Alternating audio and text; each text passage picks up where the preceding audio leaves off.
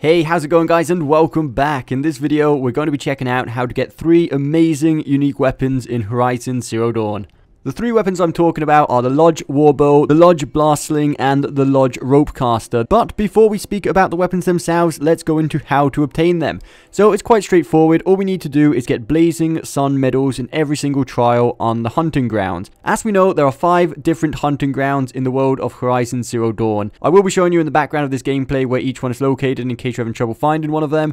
But like I said, there's 5 different hunting grounds. Each one has 3 different trials, so that makes a total of 15 different trials we need to get the Blazing Sun medals on, which isn't really too difficult. Some of them a little bit more tricky than others, but if you've already finished the game, this should be quite straightforward. Anyway, what we want to do once we do have Blazing Sun medals in every single trial is come over here to Meridian and take a hike to the Hunter's Lodge. Once we're here, turn to the left and speak to the woman behind the counter. If we have Blazing Suns in all the trials, she should reward us with 3 different loot boxes, obviously each one containing one of the unique weapons. So let's go ahead and open up all 3 of those and take a quick look at the weapons. So one of the things we'll notice that all 3 of them do have 3 modification slots, which is pretty good, and they have general overall pretty good stats. However, the most interesting part about these weapons are not the stats. What we want to do is come over here and check out, for example, the Lodge Warbow.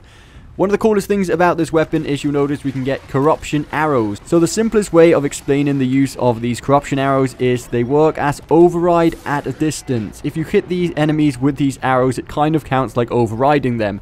I say kind of because they can still attack you if you're the closest thing to its proximity, or it's got its eyes set on you, or it's just you alone versus that enemy. It will still go straight for you. However, if there's a big group of enemies and you hit 1, maybe even 2 enemies with these corruption arrows, they will start fighting among themselves, which is pretty amazing and pretty overpowered in certain situations throughout the game. So it's definitely an amazing weapon to have.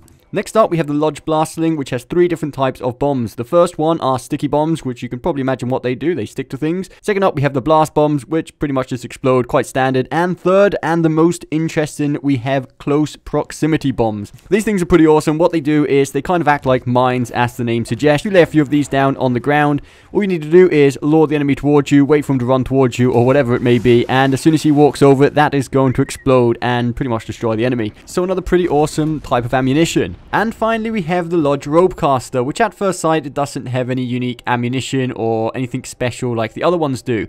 But it is a lot more resistant than the standard Ropecasters on the game. As you can see here, against some of the more powerful enemies with an average Ropecaster, even with 4 or 5 ropes attached, it just breaks free in no time. However, with the Lodge Ropecaster, we put 4 ropes into it and it is down. So this is also a pretty amazing weapon in its own way. But anyway guys, I hope you did find this video helpful. If you did, don't forget to help out the channel by hitting that like button, subscribe for more content, and we'll see you next time.